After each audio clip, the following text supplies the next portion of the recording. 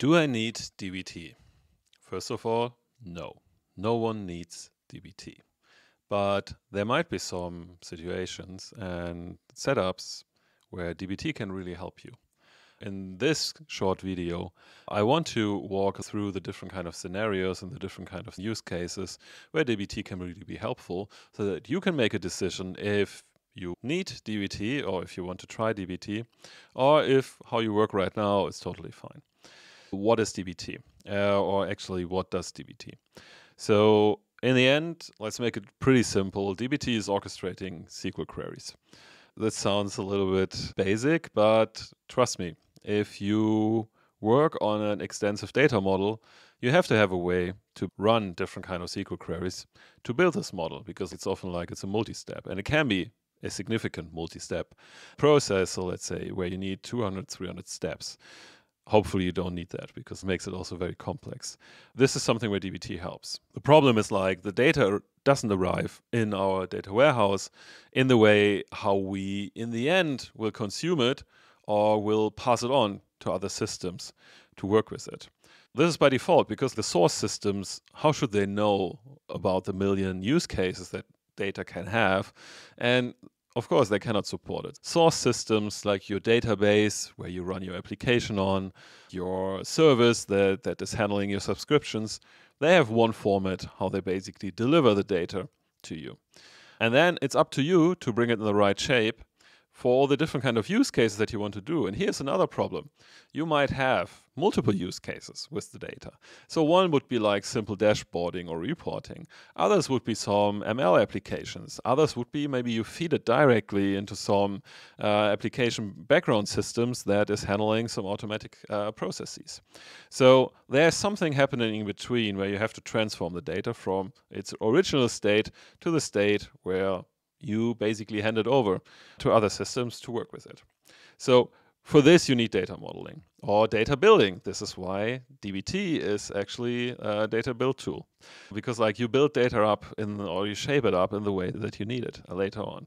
In the end, there's a lot of stuff going on in between. You load the data, then you store the data. You want to store it in a way that it can handle any kind of future changes and future scenarios. So you want to be really safe, so you make it future safe.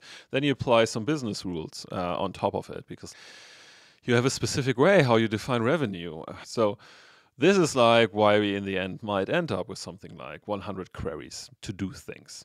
To handle 100 queries, this definitely creates an orchestration problem. Because first of all, these 100 queries have to run. Usually, like most of the setups run in batch. You have one point in time, usually at night, where you run the whole queries to generate a new update of your data with the data that arrived over the last day, so that it's ready when people come in the morning to check their dashboards. You have to make sure that these 100 queries are running, and then you have to make sure that they're running in the right kind of order.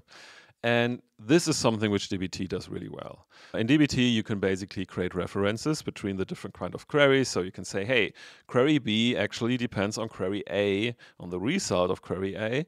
And so by that, dbt knows, okay, I have to execute query A before query B so that everything works out. So dbt does the stuff under the hood.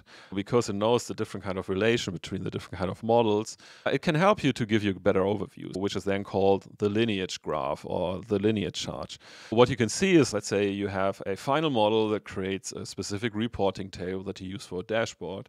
You can then go through the graph and can see which kind of different kind of queries are basically building up this kind of table. If you really work on bigger setups, this is extremely helpful, because you have to find a mistake. So there's something wrong in the dashboard and you have to find out where the stuff is happening.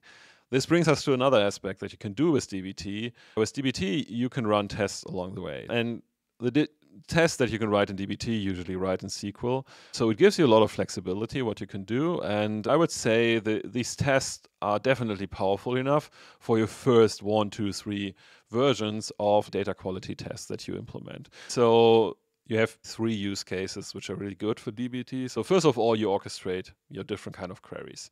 This is the part where you will recognize right now we run 5, 6 queries to transform our data. Then there's no need for dbt. 5, 6 queries you can basically schedule, and Snowflake directly you can schedule them in BigQuery. So no big problem to do that. At some point you will get into this problem that the scheduling, this becomes problematic because there are too many, they're overlapping. So one runs longer than you think, then is the point where you do orchestrating. So the second thing, of course, documentation. So DBT really already gives you a good baseline documentation. So you can call it, let's say, a very simple data catalog that you get out of it, which for the beginning will be totally sufficient. And then, of course, you can add some first tests with DBT. So DBT is an open source package. So you don't really have to buy into it. So in the end, like you can, of course, you buy into it when you implement it, but you don't have to buy into it with a contract. So you take the open source package, you set up all the modeling and so on. You can use DBT Cloud, and this would be another episode to discuss if you need DBT Cloud, but you don't have to. So you can basically just make sure that you run the DBT transformation run every night. And so you can deploy it to any kind of server where you can make sure that it runs every night. And that's it. So then you basically update everything. And it has a big community, so you will find a lot of tutorials, a lot of use cases where people share what they do with it. So you have a really big environment of things when you run into, let's say, some problems, if you want to extend something. So you will have a lot of ideas how to do this. Is DBT the only option to orchestrate SQL queries? Definitely not. So, of course, you can use any kind of orchestration tool.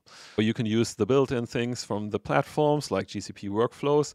You can use something like Dexter. There are definitely enough cases where you can run everything in a normal orchestrator. So DBT, of course, like it's specialized on handling the SQL queries and also make the, let's say, the references between the SQL queries. And so let's say for SQL models, I would maybe then use DBT within an orchestrator, but I would most likely use DBT instead of another orchestrator to do all the SQL handling. But again, if you just have 10, yeah, super fine. Just do it. If you already use an orchestrator, you can do it in this kind of orchestrator. To wrap it up, do you need DBT? Yes, of course. No one needs anything. DBT can be really helpful when you have to run specific kind of SQL queries to model new data, update new data every night. And you cannot do this with manual scheduling anymore. When you have the feeling that you don't run the queries in the right kind of order, they have become too many, they take too long, so it's hard to predict how long they will run. This is definitely a step where DBT can help you.